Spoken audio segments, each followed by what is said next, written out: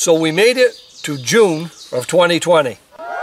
Usually that wouldn't be much of an accomplishment itself, just making it through winter, through spring, and towards summer. But with 2020, the way this year is going, I'm happy to be here. It's June 3rd, and we're out at the range, and we're continuing the project that we're working on with the pistol caliber carbines and actual pistol variants of guns or firearms that are typically utilized as carbines.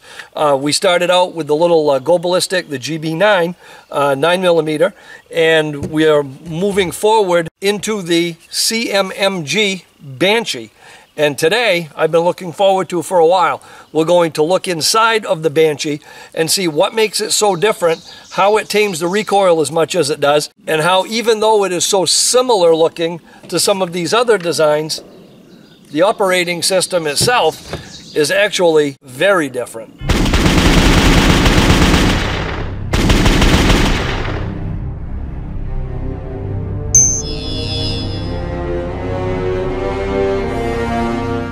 When I was a young fella, new to the AR platform, back in the 1980s, there weren't many variations that were available. The SP1 was the most common one, and if you wanted a pistol caliber, it was going to have to be the 9mm carbine. And I used to think it was funny. I heard friends discussing it, and they would talk about how the recoil was so excessive in the 9mm, how choppy the recoil was, and how rough it could be on the receiver itself. And I could never understand that, because I was thinking of it, you know, outwardly. The 9mm cartridge is so much smaller and less powerful than the rifle cartridge, the 5.56. There's so much less pressure. It just didn't make any sense to me that the pistol round would be providing an excessive choppy recoil, where the rifle round was very, very tameable.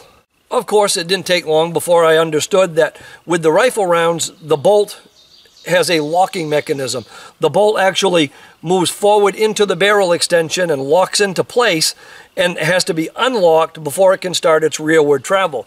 With the pistol variants at the time, it was just a flat-faced bolt pushing up against the chamber, and the microsecond that you would fire, well, you're starting the recoil stroke immediately. There was no unlocking, and all of that weight was coming back, you know, right away. Because of that, it necessitated a much heavier bolt carrier. I think it's like 6 ounces heavier than normal, and it also necessitated a heavier buffer. So not only do you have the carrier starting its rearward travel, you know, the moment that you fire it, unlocked, there's nothing to lock, but now you've got more mass, you've got a heavier carrier, and you also have a heavier buffer, and that translates into all of these extra recoil impulses that are felt with the 9mm. Fast forward here to 2020, and with most of the guns on the market, that's still the same. It's almost the same mechanism. They've been refined a lot since the original Colt. As you've seen, the receivers today, you know, use friendly magazines, and they're actually meant for it. They're not things that have inserts that have to be drilled and pinned or even wedged or compliance fit in. There are some definite advancements and benefits to the newer ones, but most of them still have that same system where the second you squeeze it, it starts the carrier returning to the rear, and you've got the heavier parts, hence all that chatter and extra recoil that people talk about. At least that's been the case up until now. The CMMG MKG bolt carrier group, such as I have in this Banshee, utilizes a proprietary system they designed and developed called a Radial Delayed Blowback. And it's much more similar to the original 5.56 or rifle round bolt type of system, where it actually has a locking mechanism that closes into the barrel extension. Let's have a peek at the internals, and we'll compare it to the standard blowback like we have in the Go Ballistic. First, let's open up the CMMG.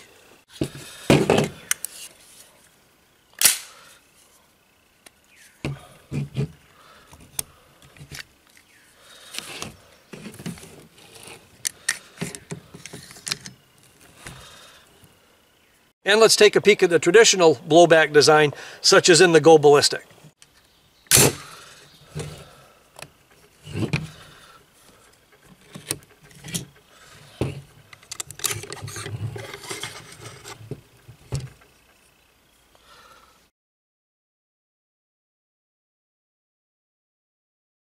And while it looks similar to the regular direct gas impingement system, there are several differences. You'll notice right away that there is no gas key on the bolt carrier.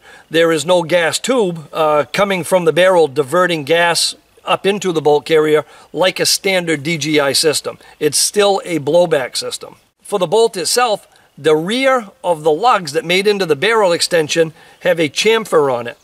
And when the gun is fired, that rearward pressure builds, it starts to pill traveling down the barrel, and that chamfer on the rear of the bolt starts to turn inside the barrel extension to unlock the bolt. So there's a short moment there where with the traditional pistol caliber guns, we have that immediate, return of the bolt carrier. With this one, we have that delay due to the chamfers that are cut on the lugs. The bolt will turn inside the extension and then start its travel to the rear. So looking quickly at the CMMG bolt carrier and bolt, what differentiates it from a traditional direct gas impingement, there are a couple things that are outwardly quickly visibly different. The first, if you're looking from the top, might be this cutout that is in what would traditionally be the gas key. And that cutout is to make room for the custom bolt retaining pin that's necessary for this system. You'll notice that the bolt's also spring-loaded, so it moves to the front, where in a traditional direct gas impingement system, it's not at all.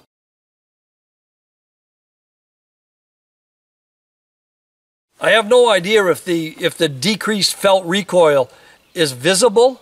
I don't know. I know that I can feel it. I know that I can see it. I know that it's noticeable downrange on my target, so I know that it's there.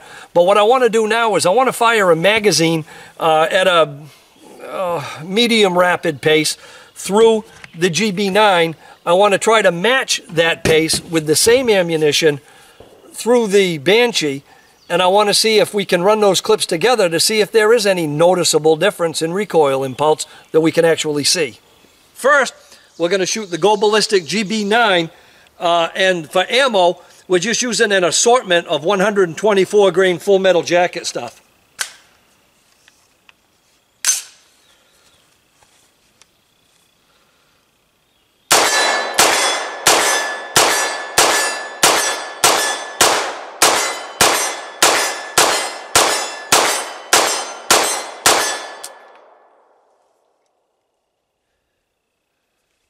Let's try to replicate that, or as close as I can, with the CMMG Banshee.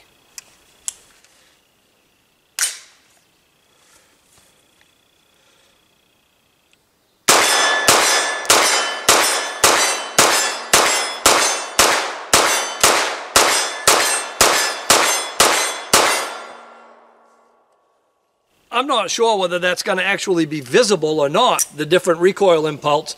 But boy, you can feel it. It's much, much softer. It's much easier to keep the Sight Mark Wolverine on my little silhouette downrange.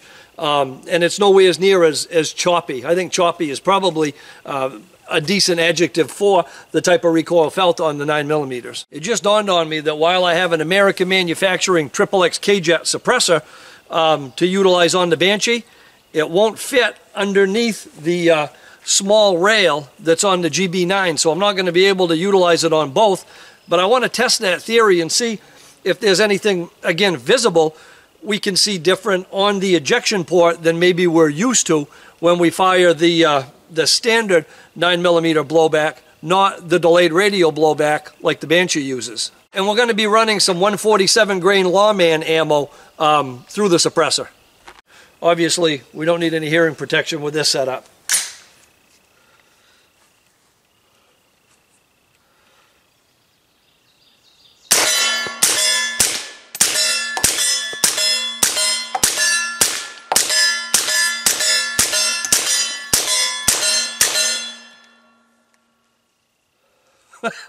You can certainly hear that steel getting pounded downrange. So I hope that we all know just a little bit more about the MKG Radial Delayed Blowback system than we did earlier. And I still have a lot of questions. I still have a lot of things that I want to know, such as, does that extra energy momentarily going down the bore affect the muzzle velocity at all? I'm going to guess that it does. But again, I don't know that. So what we're going to do is bring the Caldwell ballistic chronograph out next time I come to the range, and we're going to do some muzzle velocity testing, both in the Banshee and GB9.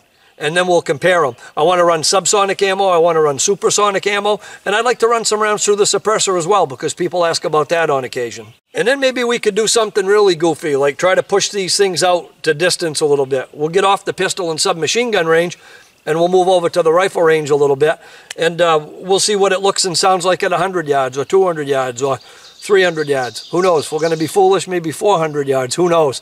So thanks for sticking around. Thanks for making it through 2020 with me. If you enjoyed this further look at the CMMG Banshee, please click like, share us with your friends in your vast social media universe. Subscribe to the channel if you don't already, both on YouTube and on Full 30. You can visit us over at Patreon, where you typically get a little earlier look at our videos before they go live for everybody. And if you just like to talk guns, probably Facebook is the best place to do that, at facebook.com/guntestvids. Till next time, have fun and be safe.